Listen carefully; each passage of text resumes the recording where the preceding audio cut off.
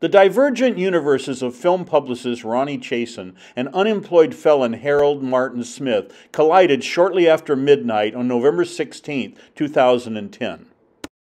Chasen was returning home from a film premiere. Smith navigated his bicycle beside her late-model Mercedes window. The intersection was the frequently traveled Sunset Boulevard and Whittier Drive in Beverly Hills.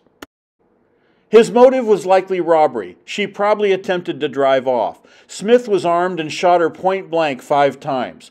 She slumped over in her seat dead with the steering wheel airbag inflated. The car veered towards a curb and topped over a streetlight. The investigation initially proved puzzling as neither motive nor suspect could be determined.